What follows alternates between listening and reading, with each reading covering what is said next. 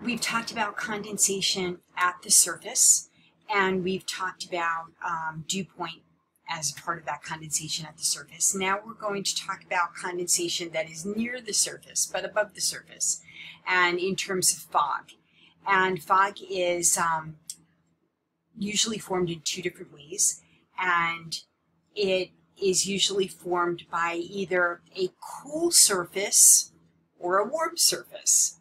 The cool surface is called a cooling fog, and the warm surface produces an evaporative fog. So let's explore the two of them. This is a cool fog, and this is an evaporative fog. This is a cool surface here and a cooling fog. This is a warm surface here, like a warm swimming pool on a fall morning, and an evaporative fog. You've seen both kinds. Let's explore them.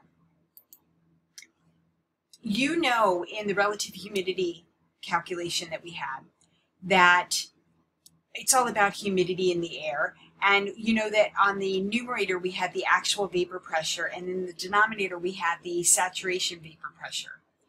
And we went over the fact that if you want to increase humidity, and fog is basically increased humidity above the surface, then you could go about increasing that humidity in one of two ways.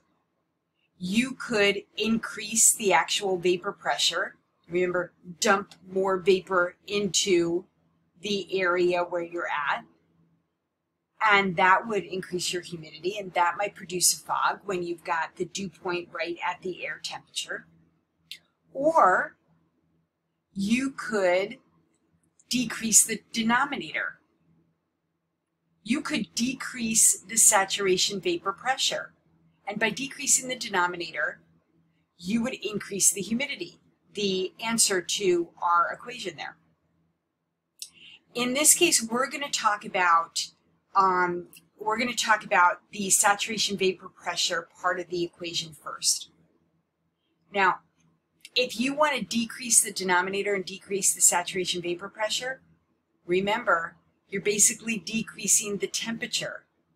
Remember our graph? We looked at temperature on the x-axis, and we looked at vapor pressure on the y-axis. If you want to decrease vapor pressure, you decrease the temperature. So we're basically talking about cooling fogs here. Let's talk about that first. There are three types of cooling fogs. There is a radiation or a valley fog right here. There's an advection fog, like you might see in San Francisco. And there are upslope fogs, which you might see in the Great Smoky Mountains or in the Rocky Mountains, especially on the eastern side of the Rocky Mountains. Let's go into why those are all, what cooling fogs are, and why these are cooling fogs. So a cooling fog is a fog that has a radiational basis to it. And the radiational basis was that overnight, the soil and the surface emitted infrared, and in emitting all of its infrared, it cooled the surface. So that we talked about black bodies, and we talked about black asphalt and how it's so hot in the afternoon, but by dawn, it feels so cool. You could easily walk. In fact, it would feel cold under your feet by dawn because it emits out so much overnight, as much as it took in. Same way here. This is emitting overnight, and it is cooling the ground. When the ground cools, the air above it, just above the ground, will also cool, and it might cool to the saturation vapor pressure of the air. If it does, that vapor will condense and it will form a fog. Now that radiation had gone up from the ground and it had warmed the area above. So just like I showed you in our meeting session on Thursday, when you have warm air above cool air, nothing moves. And you basically have a lid on top of your cool air. You have a lid here on top of your cool condensed air. You have a lid here on top of your fog deck. Okay, we have a lit. This is warmer air up here.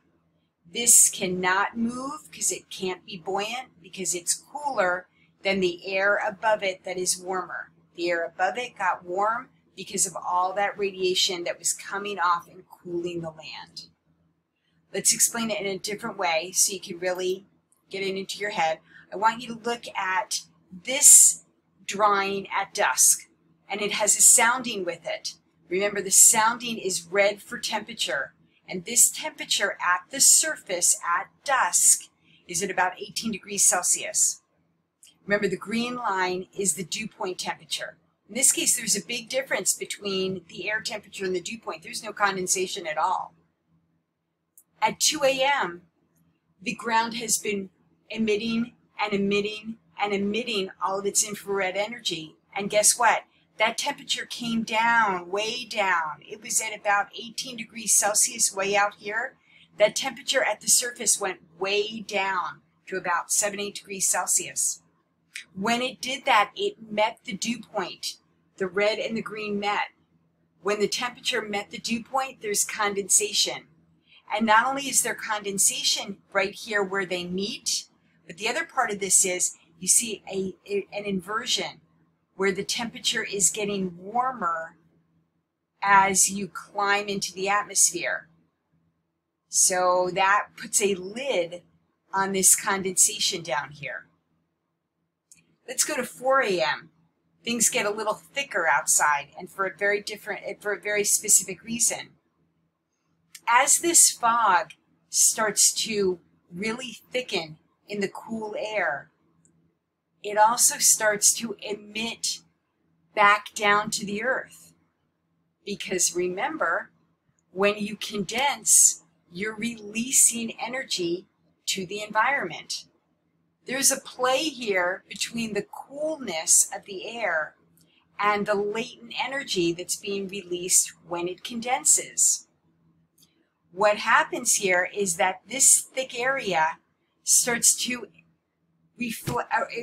radiate back down to the earth, because remember, everything radiates at all times 24/7. That radiation back down effectively stabilizes the temperature at the surface. But remember, everything radiates all the time. So the top of the fog deck radiates too. And the top of the fog deck radiates straight up to space. And in doing that, it cools the top of the cloud deck. And in doing that, that area can meet the saturation vapor pressure, and you could have more fog forming there. So you can see how the cloud deck can increase in height due to the radiation cooling at the surface that goes directly into space. Look over that if you need to. That's how a very thick cloud deck can form. Before we go into some pictures of some really thick cloud decks, I want to show you one thing. This is a picture. It's not a great picture, but it's very cool if you understand what you're looking at. Here is low fog right here. It's over a football field. You might be able to see the soccer post there. It's over a cool field that really cooled overnight. So the fog is low because the field cooled so much, and the air around the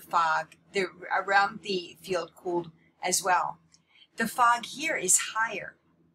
It is over a warmer parking lot, so that the parking lot is still warm. It hasn't emitted everything off yet. It still keeps the air right above it a little bit warmer. It keeps that air right above it a little bit warmer, just above the saturation vapor pressure temperature, so that air doesn't condense. Then you go up just a bit with altitude, and there it hits the cooler air with altitude, and it condenses there. So radiational fog is tough, but you have to really think about what is happening overnight and the surfaces you've got. The grass will radiate and get quite cool. The parking lot should get cool as well, but look, you've got lots of cars here that warmed it up. So these cars came in and they warmed it up with their warm engines, and And otherwise, I bet that fog would have been very nice and low right over the empty parking lot.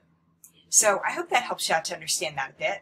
And I wanted to talk to you about another type of cooling fog, which is advection fog. Vecto vectere in Latin means wind, and this is carried on the wind. These are the very thick fogs in San Francisco. And what they do is that they will pick up mild, warmer air out in the Pacific, then come across a very cool current right next to the coast of California and chill. And when they chill over that cool current, the wind drives them right into the San Francisco Bay. That is called an advection, a wind fog that cooled over a cooler surface. Let me show you a bit more about that. This is the cooling current that is off of the coast of California. We're going to study this soon. It's actually a process called upwelling that we'll get to. But the warmer water is out here. There is vapor formation over the warmer water. It travels in on a sea breeze. It comes in across the cooler current. That chilly air cools the vapor and sends a fog right in. These fogs can get incredibly thick. I ran into one in January in California that actually delayed our flight by about 2 hours. Another type of cooling fog is an upslope fog. They're beautiful. You see them in the Great Smoky Mountains. You see them on the east coast of the Rockies. And what you find is that moist air will lift against a topographical barrier. We're going to learn a little bit more about why that happens. But remember, moist air is more buoyant, so it will find it easy to lift. And as it lifts against this mountain barrier, it'll get cool with the altitude and condense. So upslope fogs are common as well. You have 3 types of coolant fogs: radiational coolants, advection, and upslope fogs. There's also another way to produce a fog. We can just load up the actual vapor pressure above the air, and that will produce a fog as well. That'll increase the humidity of the air. That is an evaporative fog. So I am increasing the vapor pressure by evaporating more off of this warm surface. And you noted that a heated pool in winter, hot springs, you have a warm surface and you have cold, dry air above it. The warm surface evaporates the fog, it lifts, starts mixing. As you remember from our lab, when we had cold air above warm, there's lots of nice slow mixing in there. And when that mixes, that warm parcel can meet its saturation vapor pressure and the dew point and condense and form the fog right above it.